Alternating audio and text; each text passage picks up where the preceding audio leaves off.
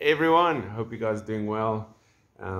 I have got a word of encouragement for you, and it's just going to help and equip you, make you ready for whatever is lying ahead, right? I want to start with 1 Samuel chapter 16, verse 7. God says to Samuel right after he sent him to anoint a king, and he saw all the candidates in Jesse's sons. And God says, hey, don't look at the outward appearance, he says. And he says, I don't look at the outward appearance. I'm not like man, God says.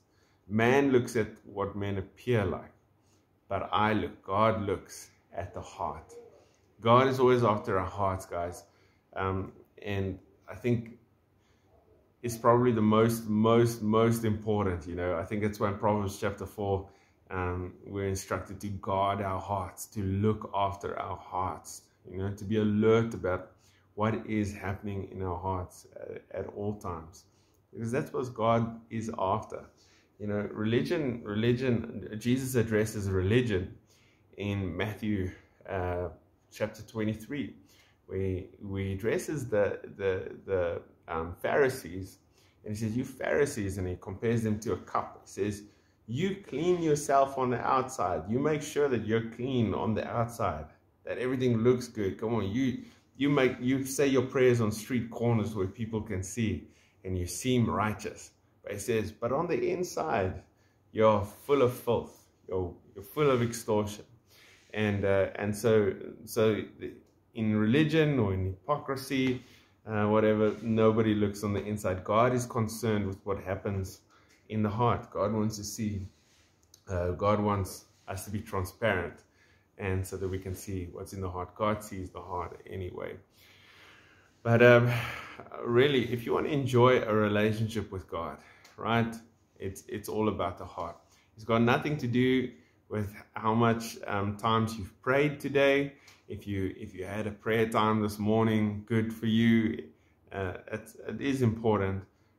If you read your Bible, that's also good. If you've paid your tithes and given offerings, that's good.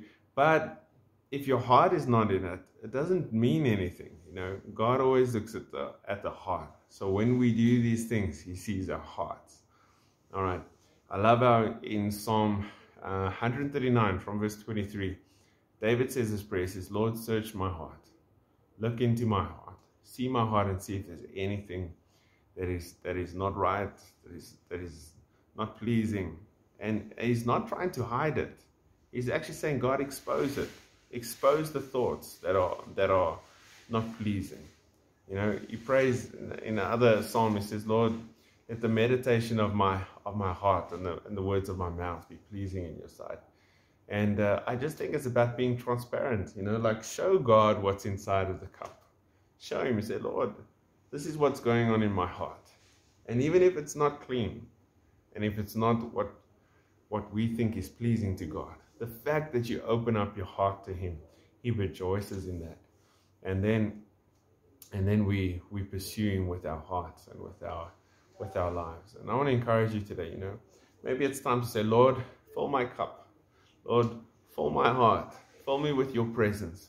Fill me with what pleases you. Lord, let your thoughts be my thoughts. Let my thoughts be your thoughts.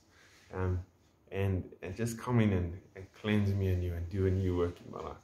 May you be people whose hearts is after God, and may that impact your whole life and your relationship with Jesus. He loves you. He's after your heart. And like I said, this is probably the most important piece of advice in your relationship with Jesus. He loves you, and he's after your heart. Be blessed.